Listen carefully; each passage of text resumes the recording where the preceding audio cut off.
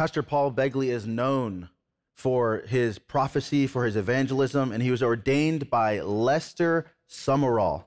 It's a powerful, powerful thing. He also is mentored by Irvin Baxter, a close friend of Pastor Jim and Lori Bakker. He's been in the ministry for almost 40 years. Pastor, when you hear a video like this of a mayor of New York City getting desperate, what do you think? Well, it's a wake-up call, okay? It's a wake-up call to the major cities who originally said that they were sanctuary cities. Right. But now, you know, it's no longer a Texas problem. It's become a national problem. And what I've asked myself is, why is it happening? First of all, it's interesting to see a Democrat actually, you know, it sounds like a Republican, a conservative, right. But it's because reality has come home. Right. And if you think about America, America it's a global cabal, seems to be trying to take over America from the three coasts, the left coast, I'll say the west coast, the northeast, and the southern border. And you take these, what's happening, you take all of the things that are happening here, it's an invasion almost, not the people, but the group that is funding it and supporting it and bringing people in. And then the Americans are saying, how are we going to pay for all this? And that's what the mayor of New York is saying. How are we going to, we got to take care of folks. We're not going to not take care of people, but how are we going to do it? That's right. And it's overwhelming. Yeah. That's so, right.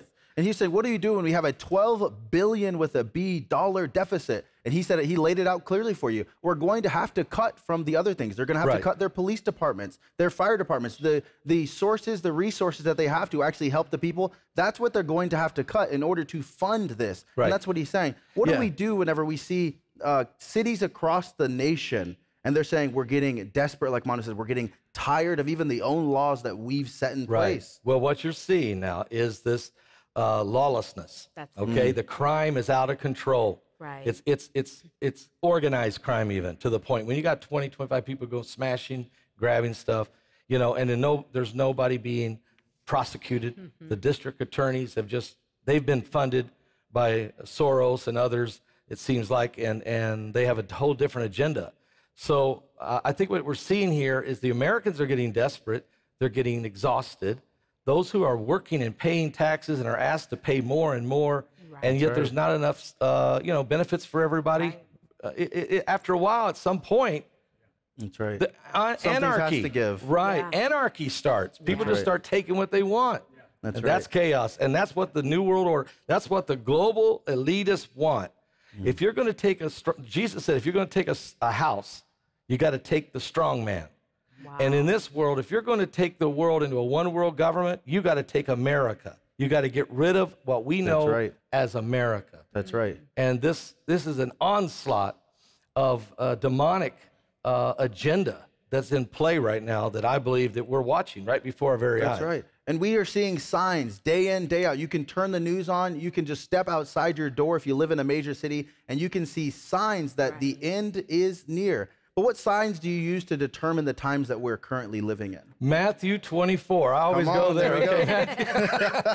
You know, because Jesus was asked that question. He said, hey, you know, what are the signs of your coming to the end of the world? Yeah. And then he starts going down the false Christ, false prophets will come. They'll deceive many. You'll hear of wars, rumors of wars. See that you be not troubled, for all these things must come to pass. The end isn't yet. For nations will rise against nations. Look what we have with Ukraine and Russia. Look at Iran hating on Israel. Look at China threatening Taiwan.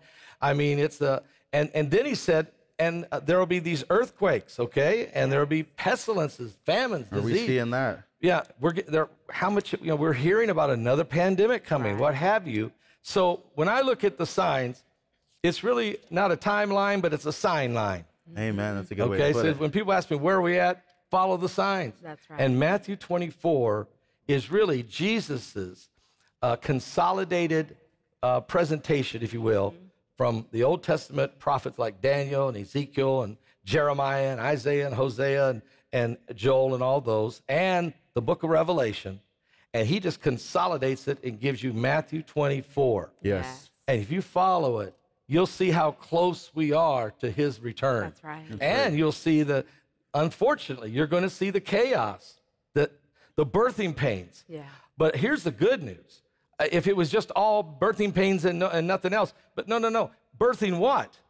The coming of the Lord. Amen. The coming of Jesus Christ. Amen. Lori, and my mission is to fulfill the great commission of Jesus Christ to go into all the world and preach the gospel to every person. I want to thank you for standing with us and for your support. To hear more about the last day's events, go to watchjimbakkershow.com. Remember, God loves you. He really does.